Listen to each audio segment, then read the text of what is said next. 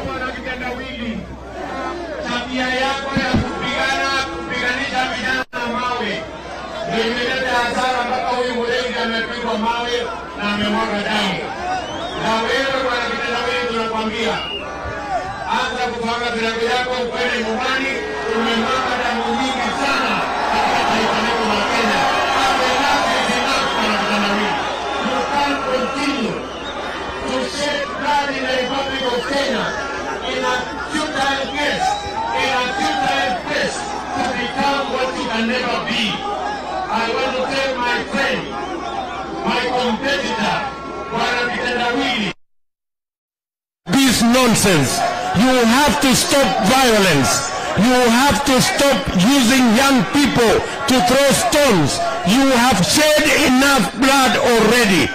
How much blood, Bwana Kitendawili, do you want to shed? How much blood of all innocent Kenyans are you going to shed? We want to ask you, as an old man, as a grandfather, to get rid of the politics of incitement and the politics of violence that has become a signature of your leadership in the Republic of Kenya. Tafadhali Kitendawili, kwenda nyumbani. Umemwaga damu ya kutosha.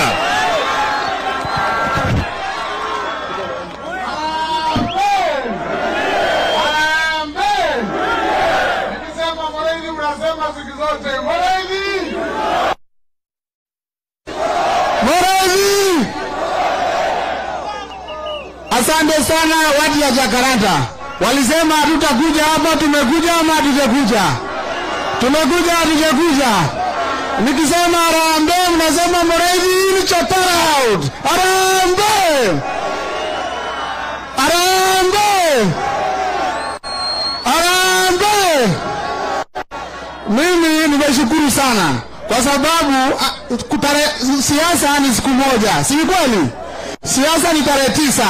Tarehe 10 tutakaa na amani. Si kweli? Mimi nataka kila mtu akae na amani hapa. Hebu nione watu wa amani hapa. Mniona watu wa amani hapo. Raundi mkaripatia kura. Raundi mkaripatia kura. Tutapeleka Babu Owino nyumbani. Hebu nione watu kupeleka Babu Owino nyumbani, Babu Owino nyumbani. Asanteni sana na Mungu awabariki. Aya, niko hapa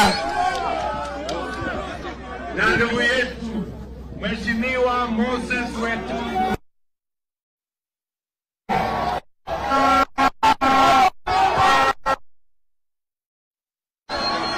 ndogo